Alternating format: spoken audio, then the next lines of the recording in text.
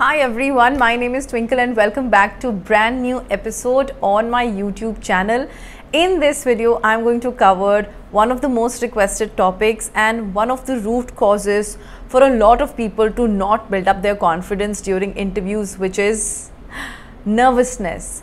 I see a lot of people texting me, messaging me, ranting, talking whenever we have one-on-one also with all the aspirants. They have one common issue, common problem, that when they say that I feel nervous in my interviews, I feel nervous, I'm not very confident, what should I do to cope up my nervousness, how should I become confident? These questions are constantly in their mind, and what is even more surprising is that they come up with the same problem even when they're very prepared. So in this video, I'm going to tell you a few tips that can help you create a mindset shift and can also help you to cope up with the nervousness and make you feel more confident from within.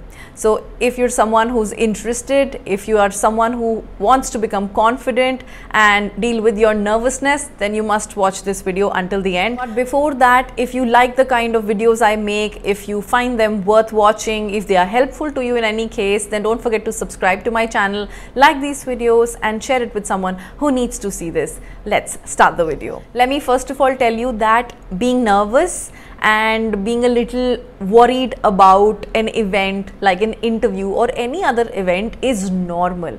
It only shows that you're serious about it and you have some stakes there. So it's good to be nervous. What is not good is that the nervousness should not be able to overpower your ability to perform and it affects your performance. That is something that we need to control. So when we need to think about what is affecting our confidence, why do we get nervous, we need to first figure out that what is the root cause of the problem, because if we deal with the root cause, then we'll be able to cope up with the nervousness also. So let's talk about what is the root cause of the nervousness. This is the fear, the fears that we all have within us. Now, every single person has some fears, some control it, some overcome it, and some are just not able to deal with it because they don't address it. Why? Because there is some sort of embarrassment or some sort of pain, some sort of painful memory attached to it. And as a human being, we always want to run away from it. We don't want to face our fears, and because of which it always stays within us and keeps affecting our performance, our thinking, our ability to learn and perform and just be confident. So when we talk about fears, what are those 3 to 4 fears that we all have that is affecting our performance? Before that, I need you all to stop this video at this moment and comment below in the comment section with what all fears do you have when you're going for your cabin crew interview or any interview in general or any important event, because I am 100% sure that whatever fears I'm going to cover in this video is going to be common for all of you. Now, I am sure the fears that I'm going to highlight here are the most common fears that you all must have either written or must be in the back of your mind. And the number one fear that tops the list is fear of personal appearance, fear of the way you look and the judgment that is attached to it. You have questions like, what will they think about us, or what if they don't like this in me, or what if they don't like that in me. So fear of personal appearance, which is also connected to embarrassment and of course affects your performance. Another fear that is there is fear of judgment, fear of what will others think about me if I don't get the job, or yet again I get rejected, or what about my next step if I keep getting rejected, I don't have enough time, or what will my relatives say, what will my parents say, and how much time are you going to put into this. The fear of what will others say if I keep not performing, if I don't perform to a certain standard, or if I still don't make it, or I have to again go ahead and do and repeat the same drill again and again, then what will they think about me? What am I going to do next? I don't have enough time left with me. This is one of the most biggest fear that people have in their mind, of what will others think about me and what will they say about me. Fear number 3 is that the fear of not getting the job, which is the fear of rejection. That what if I don't get the job? What if I get rejected once again? what is my next step going to be, what if the recruiters don't like me, what if they are not nice to me, what if I fumble, what if I don't perform to a certain level. Having basically a very, very negative mindset because you have this fear of rejection already, even before while you're preparing, or even before meeting the recruiters, while you're standing in a queue, while you are about to meet the recruiters. And fear number 4 is, what if I say the wrong thing in front of them? What if I don't understand the question, or what if they ask me something that I am not sure of? What if I just am not able to say a single word, or what if I forget in between? What if this, what if, and the fear of saying wrong things or just not saying anything and freezing is already freaking you out. So all these fears combined with your negative mindset does not let you perform to a certain standard. Comment below if you have any other fears apart from the one I mentioned that are not interconnected, and let me tell you, how are you supposed to cope up with this?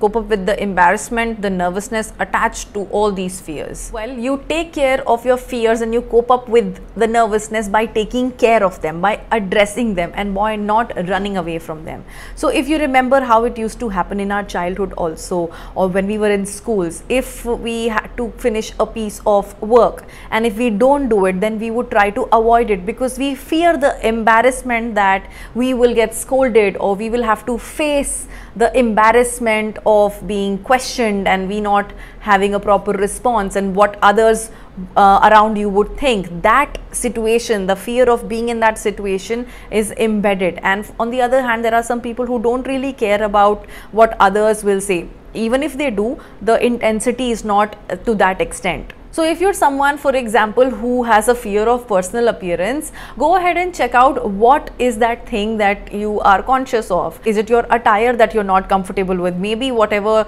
shirt you're wearing is not to an appropriate standard. What if the skirt you wear is literally very tight, is not looking very nice, it's not as per standards? What if your shoes are ill-fitted? You are not confident with your grooming. You're not happy with your hair, or you're not happy with your weight or height, or whatever it is. If you're conscious about your weight, if you're conscious about the way you talk, you're conscious about your expressions, height, weight, grooming, attire, dress, whatever it is, if there is something that is, there is a stone that is left unturned and you feel that no, I really am not comfortable with this, go ahead, change it. If you don't know how to dress up, then learn how to dress up. If you don't know how to select clothing or get pictures clicked, learn how to do them. If you don't know how to do your hair properly, learn them. Work on it, because the moment you work on it and you get confidence from there, it is going to reflect in your performance. Whether it's a nice pair of jeans, whether it's a nice pair of trousers, or a good fitted shirt, whether it's the cologne that you want to buy, or if you want to work on your grooming, you have to take a step. Action is going to give you results, and the results are going to give you motivation to perform even better. So go ahead and dress to impress. Don't dress mediocre. Dress 2 steps ahead. Put in that effort. Don't dress like you're going for a fresher's interview. If you're a fresher, dress like you're an experienced. If you're an experienced person, dress like you're going for a managerial interview.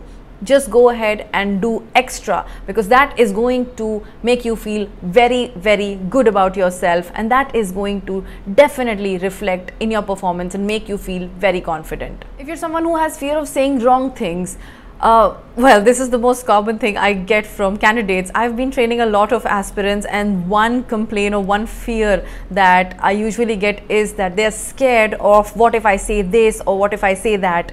Or whenever they are actually performing and we are simulating, during their performance they feel like, oh, I should have said this, or oh, I should have said that, I missed saying this point, or let me replace this word, let me find a better word during the performance. Well, if you're someone who wants to do it on the spot, it is definitely going to affect your performance, because all these questions should have been addressed while your practice sessions. It only means that you have not practiced enough. Practice as much as you can. If you go ahead and look at speakers, public speakers, or anyone who's addressing any crowd, or even mentors, if you think they have not prepared, you're wrong. Every single person prepares for their performance. Every single person prepares for every single thing. The only difference is they become so natural, they practice it multiple times that it becomes a part of their system. So if you want to sound natural, it's not that you will not rehearse, or you will not Practice. You have to rehearse to an extent that it becomes a part of you. It becomes so natural that it doesn't look robotic. And being natural does not come from practice. Being natural comes from adding emotion to it. Rehearse your gestures, rehearse your body language, rehearse every single thing that you're going to do it to an extent that it becomes a part of your personality, and you don't even have to think about what you're saying. It comes out of you naturally, like you've aced a skill and it just happens on its own. If you're someone who has a fear of rejection, well, every single person has some fear of rejection, but what is a hindrance here is your negative mindset. You keep telling yourself negative things, while at that point in time you need to actually tell positive things to yourself. Have you ever imagined if before an interview, if you have an argument with someone or somebody tells you something really mean, it really affects you and your performance might also get affected because it has affected your mindset and thinking very quickly. In the same manner, it is you who's causing that hindrance to yourself. Don't tell yourself negative things like, oh, what if the recruiter is not very nice to me, what if they don't like what I'm wearing, or what if I don't do this, or what if I don't do that, they might not like me, I will get rejected, I will have to come back again and do all of these things again and again. While instead at that point in time you need to remind yourself about the positive things. Think and visualize success. Visualize that you've already cleared the first round and you are going to be invited for the second round. Visualize that your recruiter is going to compliment you. Visualize success. Visualize that you've already made it and you're already preparing for the journey to basically preparing for that job once you've already gotten it. So don't go ahead and think about negative things. Remind yourself about positive things. Positive things about yourself, how people have appreciated you. Think about positive stories, positive reactions, positive expressions from the person you're going to talk to, and do not indulge in any negative thinking at this point in time. Last but not the least, the fears of what others will think about you. This is also very common. And you must have heard a lot of people telling you, if you keep on thinking what others will think about you, then what will they actually think? Let them think whatever they want to think about you. I know it is easier said than done, but let's address why does this thing happen to us? Let's address why does this happen to us in the first place. This is because we have a very high stakes on for this job. High stakes mean our problem is that this is the only option we have in our life. This is the only career we choose and we've not had options. Have some options in your life. Have some more interviews. Go ahead and line up mock interviews if you want. Go ahead and give interviews, as many interviews as you can, so you become comfortable with the idea of rejection as well as giving interviews. Trust me, it's going to be a very good learning experience for you altogether. Because if it is the only job that you have in hand and you've been trying enough for it, or you cannot imagine a rejection, if you don't have the power of walking away and taking the rejection as a learning experience, it is only going to affect you mentally and create a lot of fear within you. It is going to create a hindrance in your performance every time you go for an interview, because you associate your interviews to rejection and the pressure that is created in your mind because this is your only option and you don't have time and you have to make it. That pressure, that external pressure, is definitely affecting your performance, and it could even mean that you will never get selected because of that pressure that is building on you with the name of interview. So have the power of walking away. Have the power to tell yourself that it is fine if you don't make it, and if it's okay if you're getting rejected, because you already have another job in hand, or if you have another option in hand. If this doesn't happen, then you'll go for this. Have a plan B. For that matter, have a plan B, C, D. Whenever you have options in your life, your stress, your focus, your stakes that you put in that one option or one dream job becomes automatically very less, and that reduces that anxiety, that fear, that pressure that you face every single time when you go for an interview. So have options, have plan B, C, D, and give as many interviews as you can. Yes, do not just have one goal, have multiple plans, have multiple backup options. These are the fears and these are the ways to cope up with these fears, which will automatically help you curb your nervousness and make you more confident. Trust me, these are the problems that even I have struggled with, and I have used the same strategies and tips that I've shared with you. This has helped many of my students students and aspirants around the world. So if you think you are also struggling with this, go ahead and give it a try. I know it is going to take time, but all you need is to take action and trust the process. And that's all about it. If you found this video helpful, then do let me know in the comment section below and I will take it from there. I will see you in my next video. Till then, take care and bye bye.